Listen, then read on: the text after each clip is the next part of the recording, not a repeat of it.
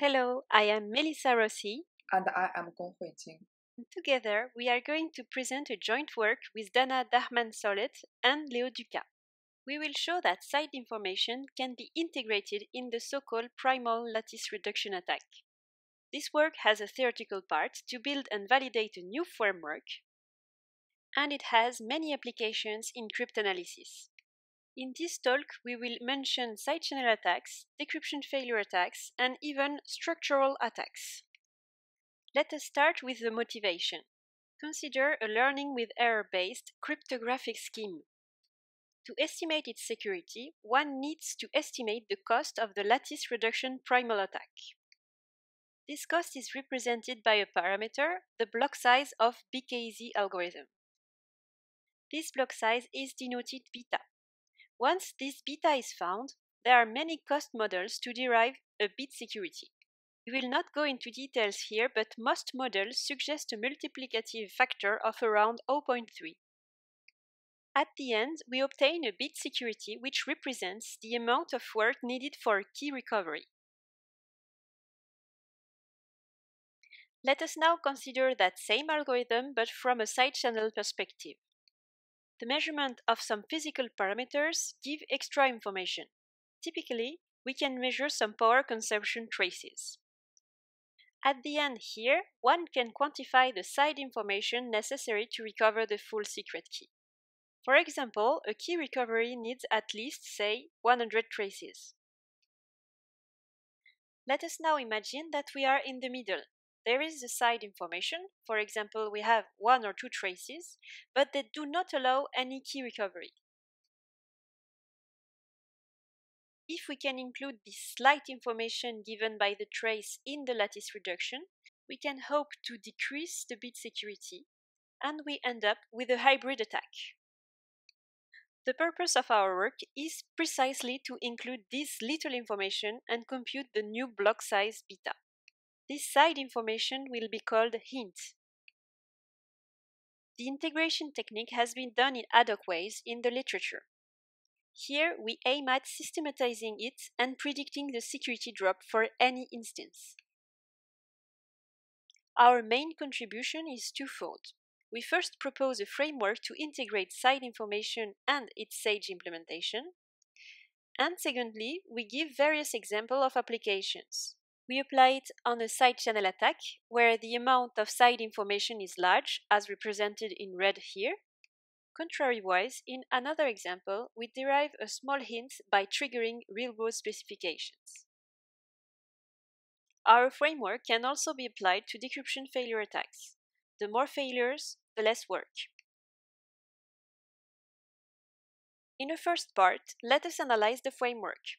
If you prefer learning from practice, you can go directly to the application part at the end of this presentation. In this video, all geometric intuitions will be given in 2 dimensions. The bounded distance decoding problem works as follows. Given a lattice here in white, find the lattice point that belongs in the green circular area, the red dot.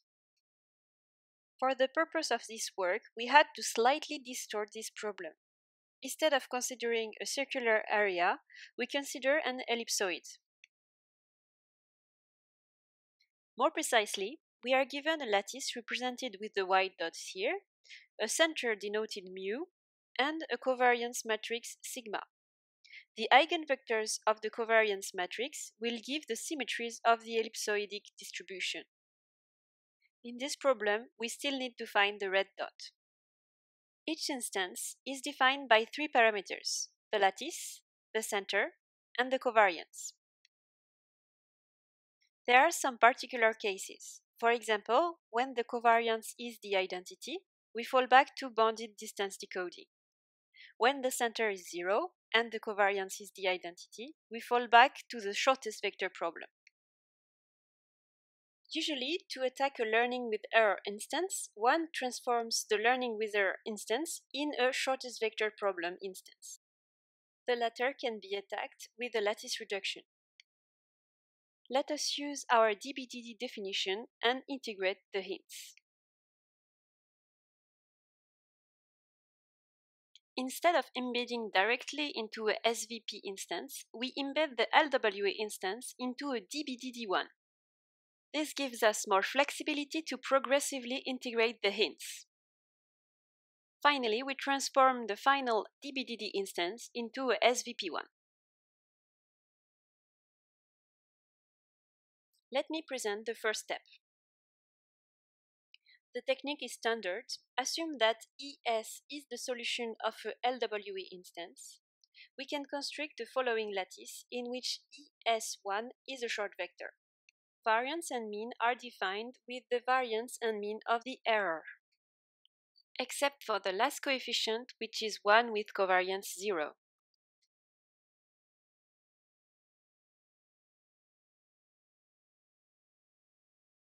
We finally have our DBDD instance. Let us see the last step geometrically. Assume that we have our DBDD instance and we want to apply lattice reduction. First, we will homogenize the instance with the following equations.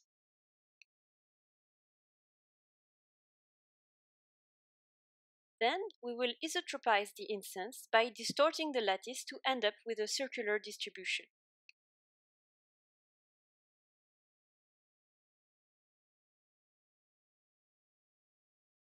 Now the issue boils down to the middle part, which is the heart of our work.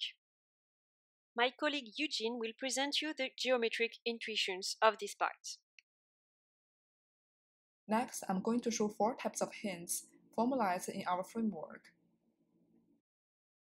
So for the perfect hints, that is, attacker is given a vector v and know the inner product of the secret vector and v. Modular hints have the similar form. Here, attacker knows the inner product but modular an integer, and the integer is known.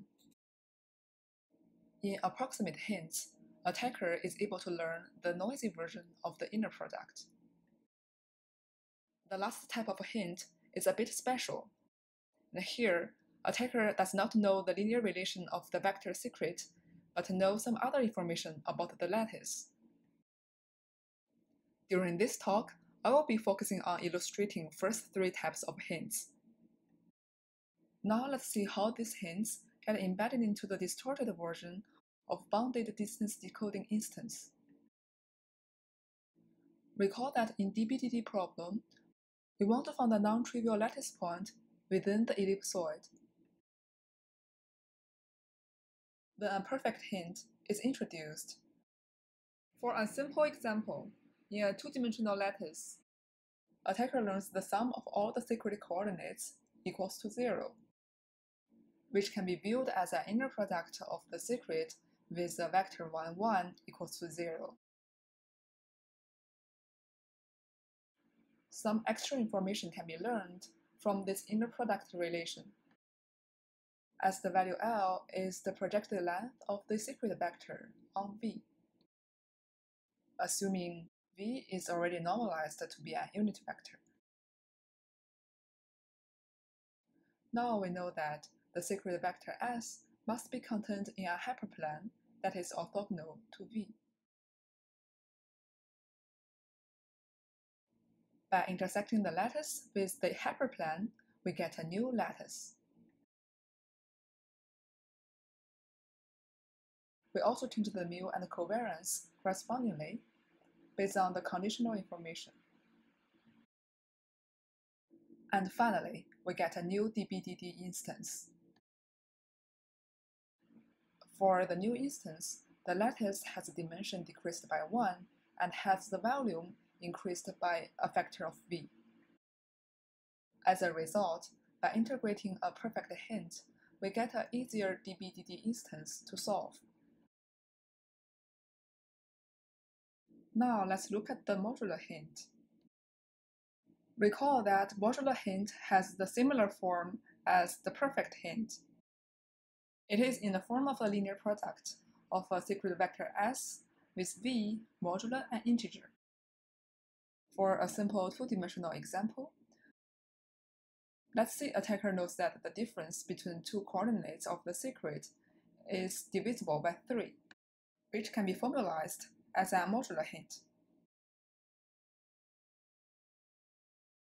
The geometric intuition behind the modular hints is actually very similar as the perfect hints, in which way the modular hints equation is built as the inner product equals to L, or L plus minus K, or L plus minus 2K, and so on. And each of these possible inner product values contributes to a hyperplane that the secret lattice point may lie on. And this forms an infinitely many hyperplanes that are all orthogonal to V and are equally spaced. We can then specify the lattice by intersecting with the union of the hyperplanes.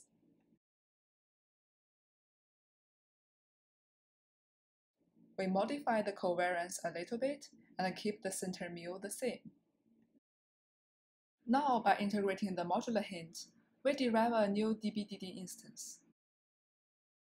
This new instance is actually an easier problem, as the volume of lattice is increased by a factor of k. The third type of hints is a proximate hint. Attacker learns the noisy inner product of the secret vector with a known vector. We see this noise has standard deviation sigma.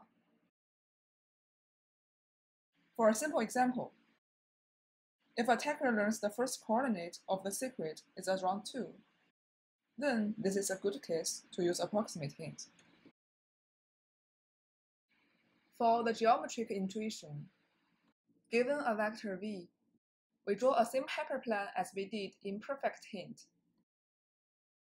However, since we only know this inner product value up to some error, the secret may not be on the hyperplane, but it is close to the hyperplane.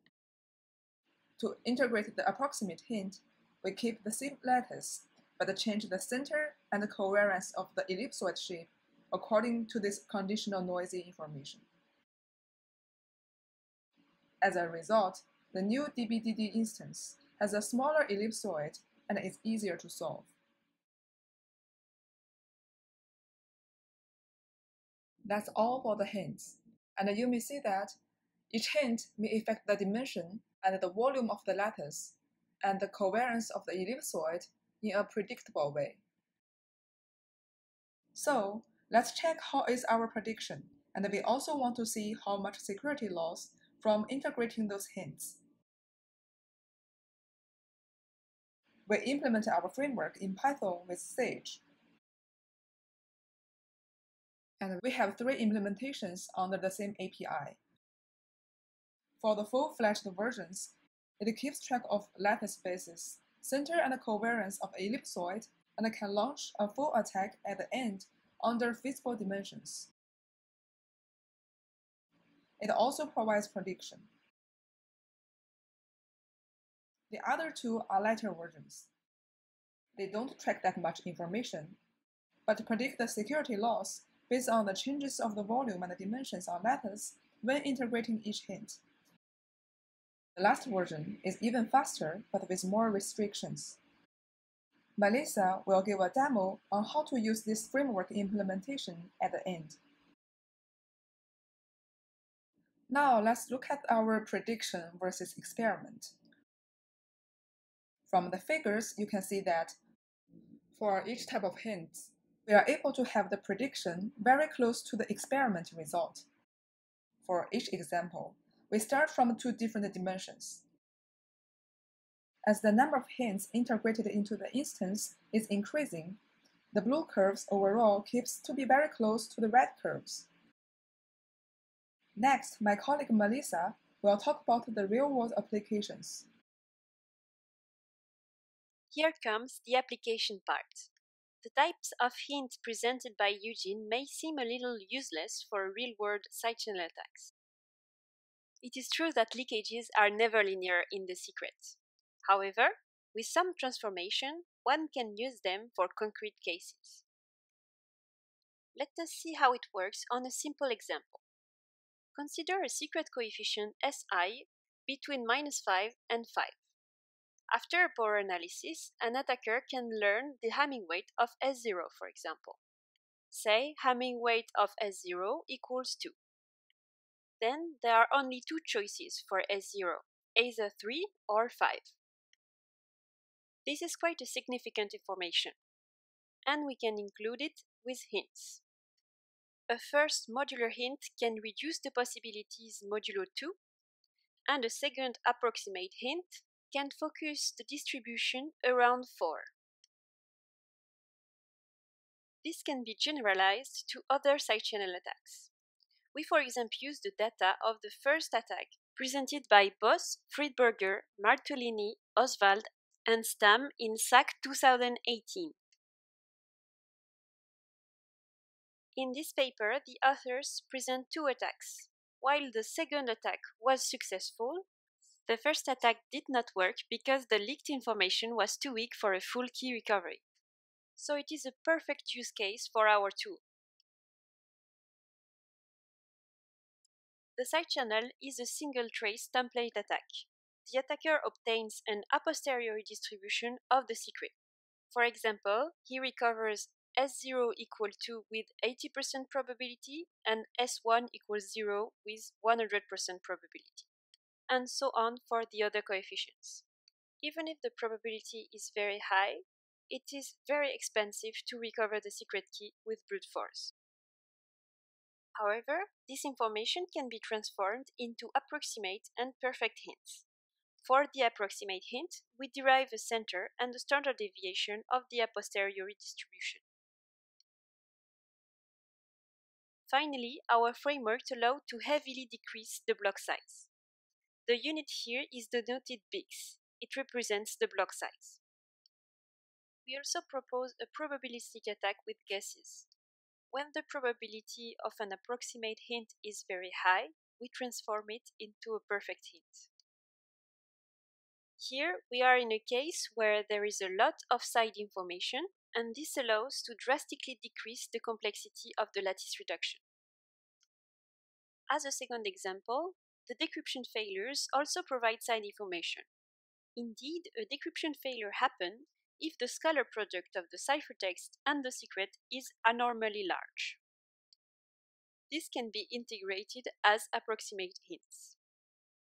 With our tool, we can reproduce the work of Danvers, Guo, Johansson, Nilsson, Vercauteren, and Verbouw-Vedey from PKC 2018. And we obtain similar results. In the x-axis, we have the side information, in other words, the number of failures. In the y-axis, we have the amount of work for the attack. The more failures, the easier the attack gets. Another application was quite surprising. Some hints exist by design. Several real-world schemes like N-True, LAG, or Round5 use fixed-weight ternary secrets. This naturally induces a perfect hint. The integration of these structural hints slightly benefits to an attacker. We can see that the block size decreases by 1, 2, or 3. The lattice reduction work is still very high though. Let me finish this presentation by demonstrating our tool in its full-fledged version. It needs SageMath 9.0. We first load our framework and build a LWE instance. The tool creates the DBDD instance associated and estimates the attack by computing beta and delta. It estimates a block size of beta equals 45. The instance is small, so we can actually attack using BKZ.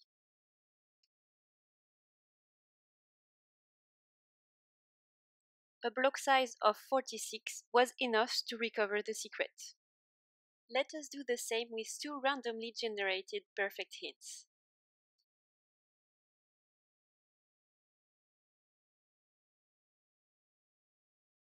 Beta is now 38.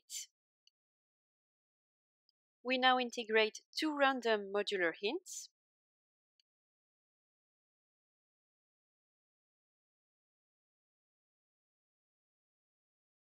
and approximate hints. Now the block size is estimated at 35. We run the attack again,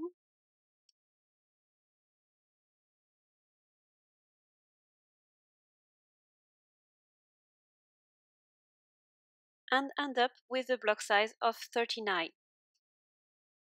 The hints helped to have a more efficient attack. Our tool is available on GitHub. Feel free to use it and improve it. Thanks for watching.